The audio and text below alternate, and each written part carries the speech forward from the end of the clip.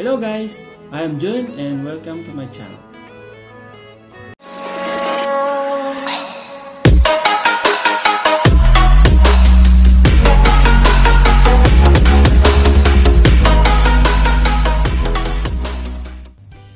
For today's topic, we're going to discuss on how to interpret a single bar graph. But before doing that, let me discuss first the meaning of a bar graph.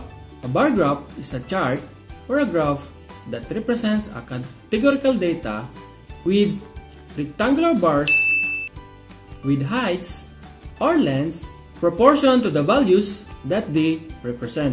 The bars can be plotted vertically or horizontally. But in this video, I will only focus in vertical graph. You might ask, what is the use of a bar graph? A bar graph are used to display data in similar with a line graph. However, rather than using a point on a plane to define a value, a bar graph uses a horizontal or vertical rectangular bar that levels off at the appropriate level. A bar graph is perhaps the most common statistical data display that used.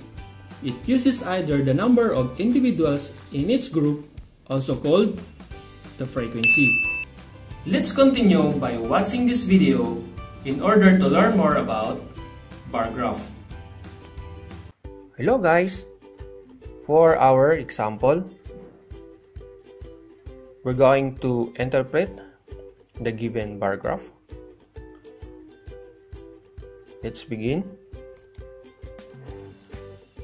So our bar graph has a horizontal axis and vertical axis. So the information in the horizontal axis and vertical axis, so we have in the horizontal axis we have game, and in the vertical axis we have the number of pupils, so the legend. In the horizontal axis we have B for basketball, S for softball,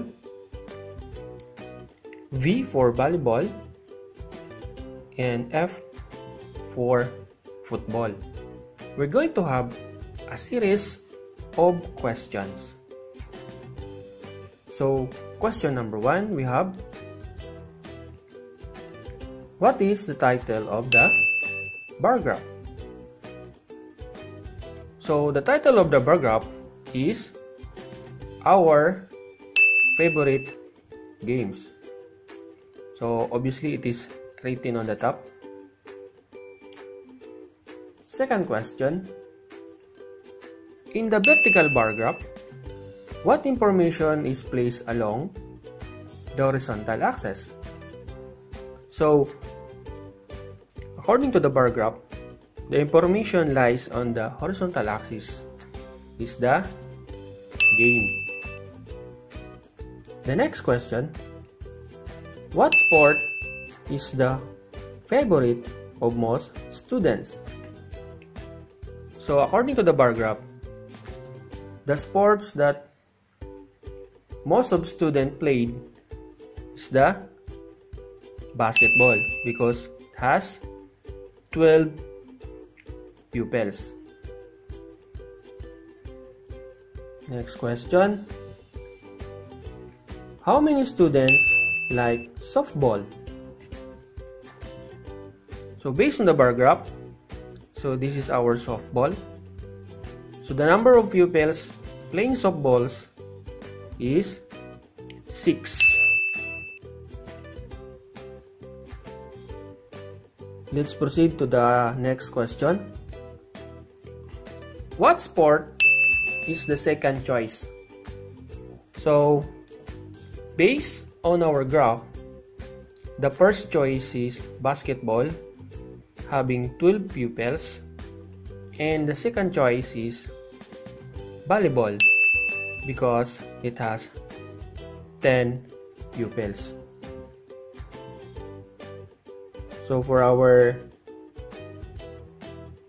last question, what is the total number of pupils who like football and softball? So the number of pupils playing football is, we have 8 pupils, and softball has 6 pupils with a total of 14 pupils playing softball and football.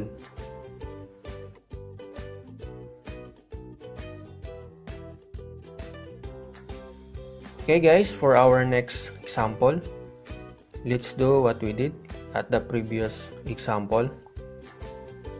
So we're going to interpret this graph by doing or by answering a series of questions.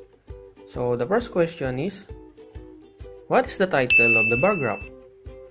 So the title of the bar graph is Water Consumed in 5 Days.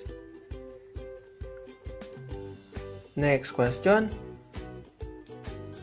what is found in the horizontal axis? So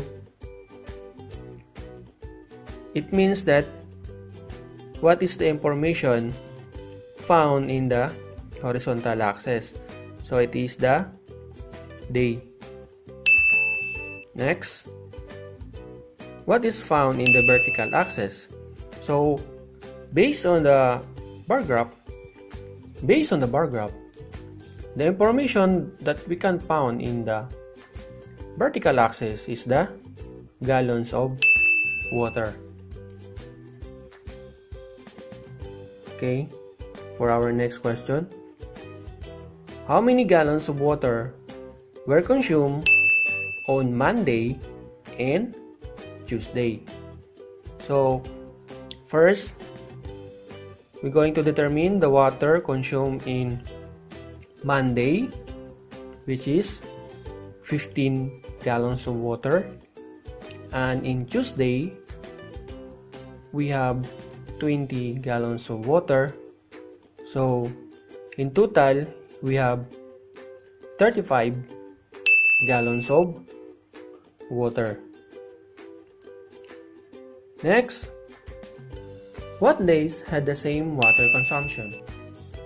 So based on the graph, Monday has 15 gallons of water and Thursday has also 15 gallons of water. Therefore, Monday and Tuesday have the same consumption of water. That's all guys. I hope you may have learned a lot from this video. Don't forget to like, plus comment, and also don't forget to subscribe. Until next video, bye!